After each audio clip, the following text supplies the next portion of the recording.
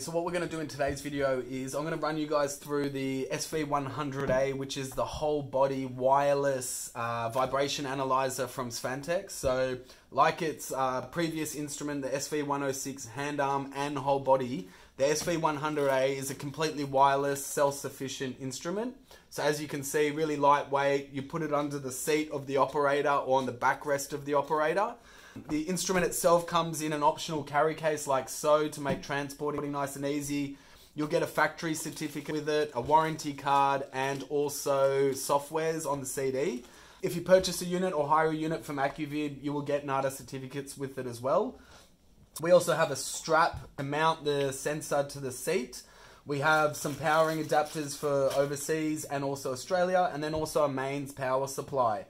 Inside here is a download cable, so this is how you charge the unit and how you download the data. Using the mains power and or to your laptop, you can do vice versa. I'm going to give you a bit of a run through on the instrument's navigational buttons, and then I'll show you how to apply it and do a quick measurement. Alright, so as mentioned, we have 4 navigational directional buttons on the SV100A. These are the only buttons that you can use as an operator or a user. To start off, the bottom right button is an on switch. So if we just hold that on for a couple of seconds, the instrument's going to power on. It's going to tell us the firmware that the instrument is running as well. So already we can straight away see what firmware it's running. Now we're going to go into a number of different display menus. So to change these menus, all you need to do is press that same button. So it's going to rotate through a number of displays.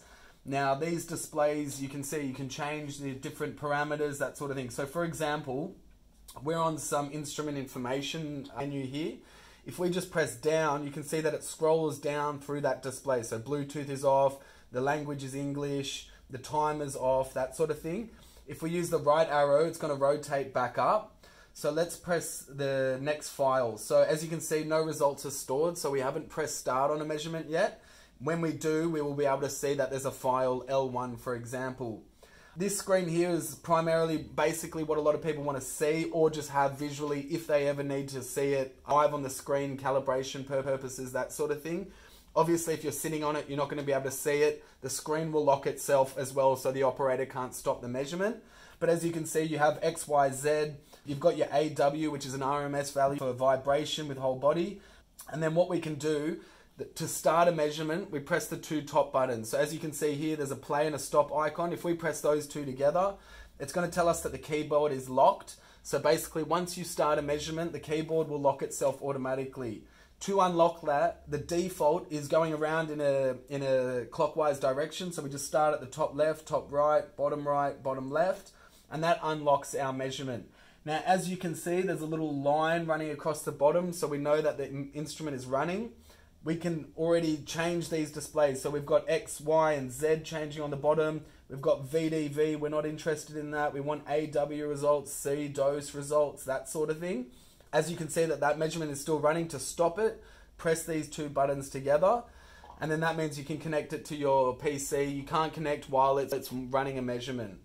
In regards to locking the screen itself, if you hold the top left button, that will be a hard lock for the instrument as well. So as you can see, the keyboard is locked and I stopped the measurement, so the measurement has stopped now. So there's sort of 2 ways of locking it, either start a measurement or you can hard lock it yourself.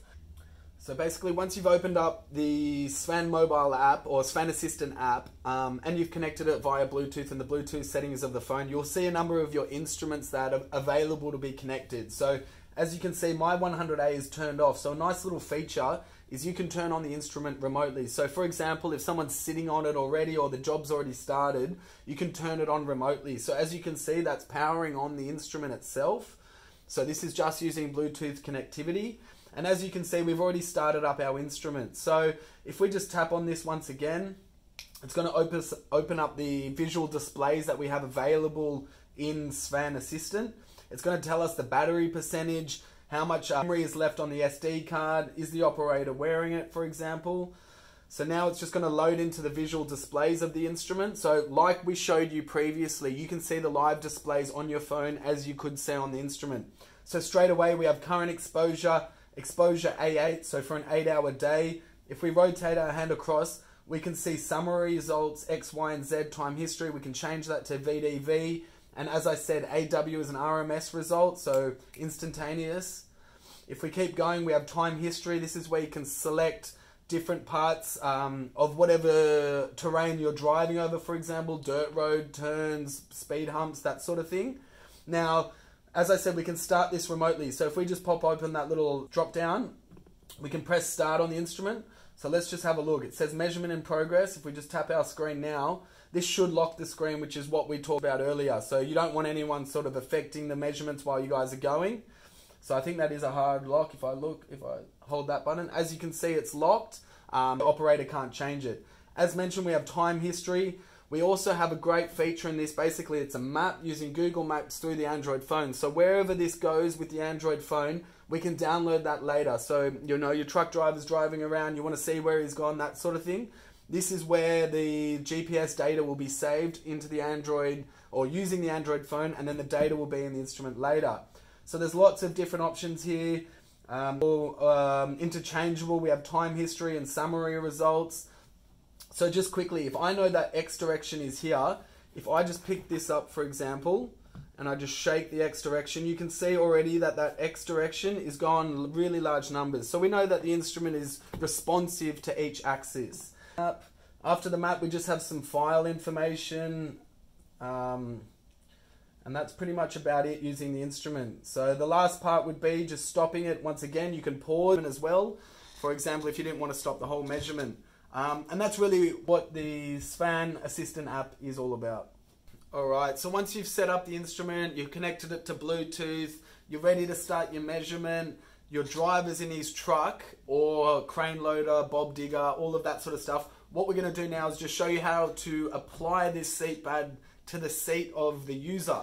What comes with the instrument is a strap here, basically like a seat belt. And what we're going to do is we're just going to thread it through the designated slots here that Svantek have offered. So what we can do, we can just slide this underneath. It's pretty much two ways it can go. You can go the strap across the screen or under the screen. Both don't really matter.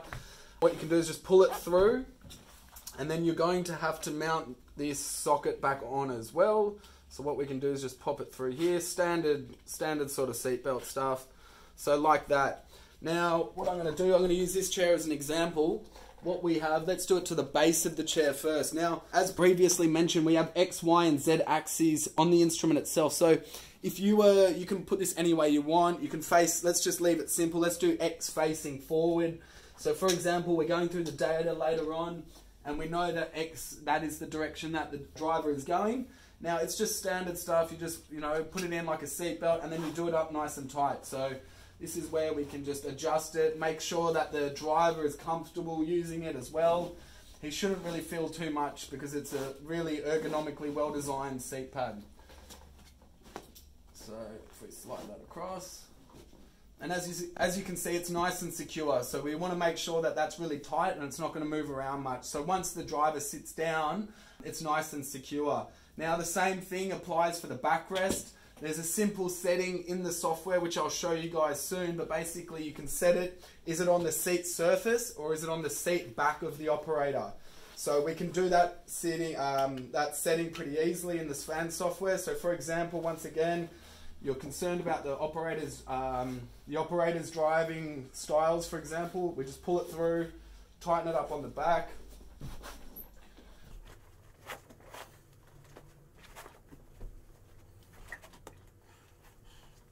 And then basically there you go. So sitting like that. It feels good. There you go.